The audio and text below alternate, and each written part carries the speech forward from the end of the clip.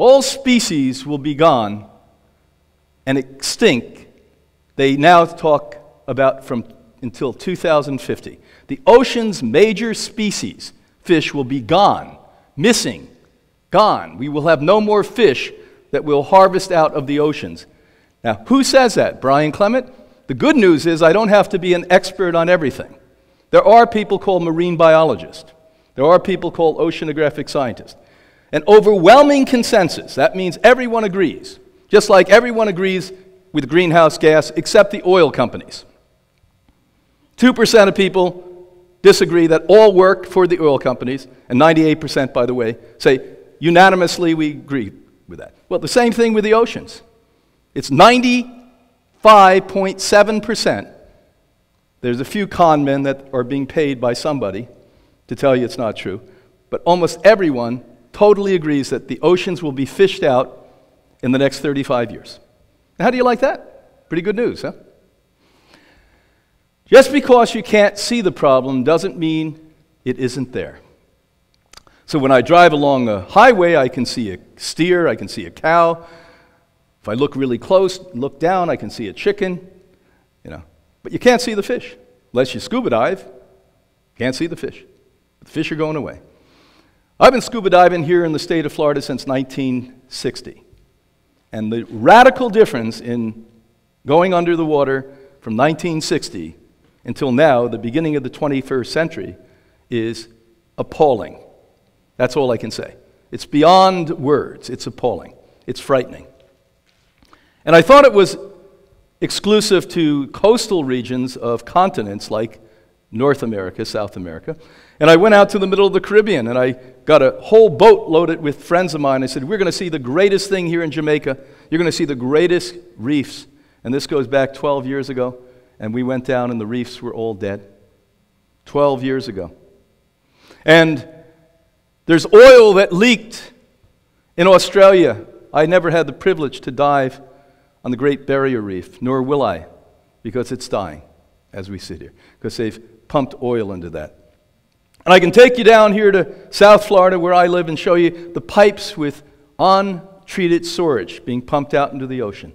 I can take you to New York City and show you the barges of deadly chemicals, including syringe needles from hospitals and all kinds of nonsense being dumped out in the ocean. And we sit here allowing this to happen, thinking there's some magical organization in the government that oversees all of this. There is. They're making sure it keeps going on. They're making sure that we keep this march towards destruction occurring. So let's talk about your favorite fish. Oh, I don't eat meat, I eat fish. Fish is a meat. It is among the deadliest things you can stick in your mouth and swallow. If you want to get sick, eat fish. If I didn't like you, and I'm not like that because I seem to like everyone, I would feed you fish. Let's put the health problems associated with eating aquatic life into perspective by reviewing the major threats, including food poisoning, mercury, PAHs, PCBs, etc. Now, we won't elaborate on this because we have a lot to talk about, but these are all the things that for sure. You may have noticed, if you live in a place like California, where several times every year they close the beaches. It's happening more and more. The Gulf of Mexico, which we're very close to, 1 hour from the Gulf of Mexico here, I will no longer swim in the Gulf of Mexico here because it is like a big cesspool. Ever since oil leaks happened and we totally wiped out that ecosystem for hundreds of thousands of years. The only way it's going to come back is if we go away, seemingly, and stop doing the insane things we're doing. And then maybe hundreds of thousands of years will go by and that ecosystem will come back. But they close beaches, shellfish. So how many of you ever read that interesting book? It's the #1 selling book in history called the Bible. Yeah, pretty interesting book. A lot of people read it. God knows how many billions of people read this book, and a lot of people take it very serious. They actually told you not to eat shellfish 2,000 years ago in that book. They knew something 2,000 years. Seemingly we don't know now. The lobster restaurants don't know it. Nobody else knows it. And believe me, the shellfish then was pristine compared to the shellfish today, because once the Industrial Revolution occurred and we started to dump everything into the ocean, and now we have 7.5 billion people dumping stuff into the ocean, but you don't do it, so you don't feel guilty. You let somebody do it for you. What the heck do you think's in the shellfish? The shellfish is the couch potato. The couch potato of the ocean. It's sort of the lazy guy that has the clicker that won't even move. And all the crap that falls down that we throw in there, it eats. And then you eat it and think it's fine cuisine. It's fine, okay. You know who it's fine for? The doctors, the hospitals, and the morticians. That's who it's fine for. Oh, this guy's extreme. Yeah, extremely knowledgeable about what you don't want to listen to. That's what I'm extreme about. If you don't get what I'm saying, man, you're not awake. It has never been a secret that food poisoning caused by seafood consumption occurs widely and frequently.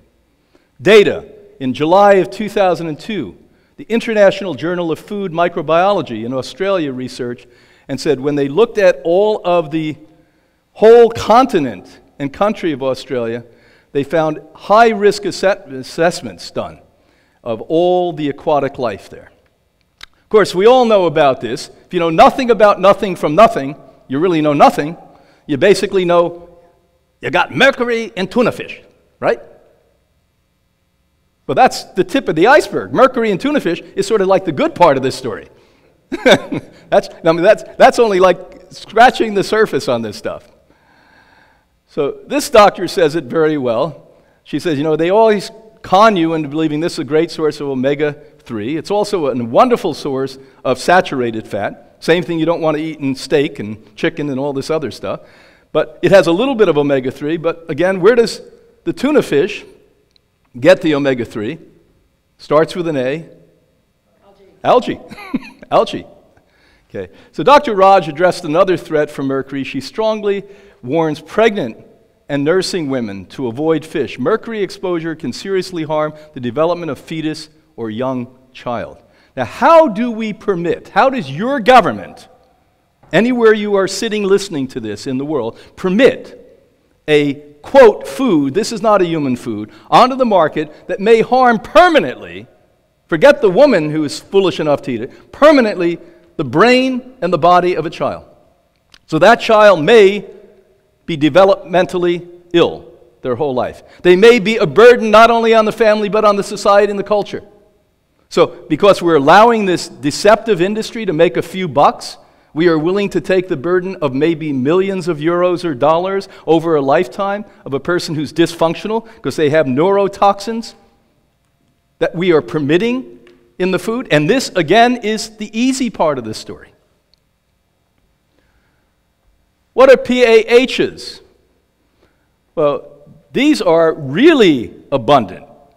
When they look at fish all over, I was reporting in my book, Killer Fish, a study that was done that even stunned me.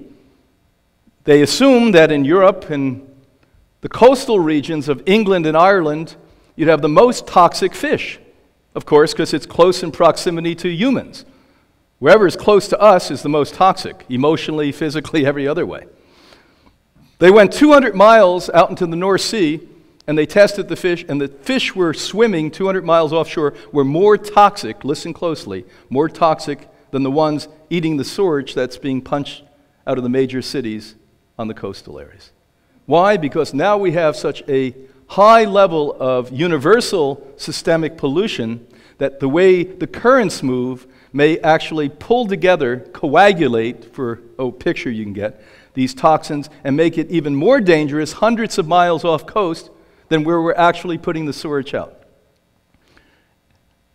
In 2006, Spanish researchers discovered that 16 different types of these deadly chemicals were present in numerous species, including salmon, swordfish, mackerel, tuna, sardines, and shrimp.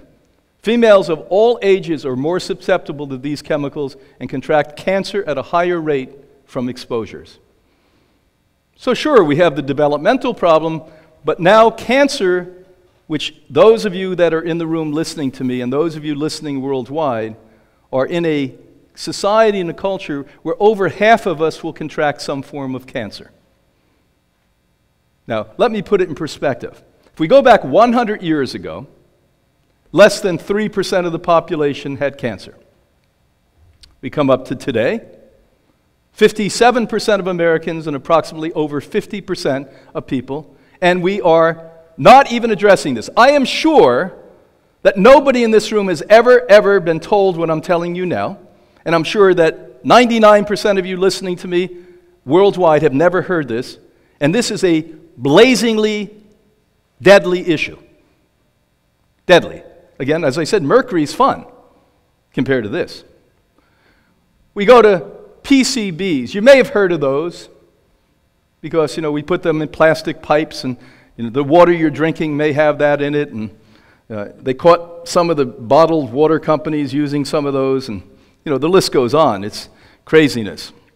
When absorbed by fish and humans, PCBs are fat-soluble compounds that persist in fat tissue. So the more heavy you are, guess what? If you were like I was, overweight and obese, and eating nothing but chicken, eating nothing but fish, nothing but steak, nothing but fried food, nothing but dairy, nothing but ice cream, nothing but milk, can you imagine what my fat tissue had in it? So these PCBs cause cancer, and some of these compounds can cause neurotoxicity and endocrine disruption. Endocrine disruption is hormones. Why 70% of women today, not in total, it's lack of selenium and iodine, have thyroid problems, cell phone use, thyroid problems. 70% of women worldwide today in the developed, rich world have this. But in part, large or small, depending upon how much aquatic life you consume, this also causes endocrine system. Thyroid is part of the endocrine system. But so is your lymphatic system. Your lymphatic system is where your immune system is locally.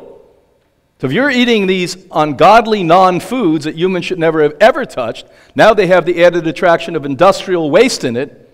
No wonder we get lymphatic cancers. No wonder we get liver cancers and pancreatic cancers and lung cancers. And that's why 25% of people with lung cancer today have never smoked. They may be eating fish. But nobody equates this because the research is not paid for by companies that want you to eat plants. They're paid for by companies that want you to eat deadly non-foods and companies that basically give you medicines after you get sick. That's who funds the studies.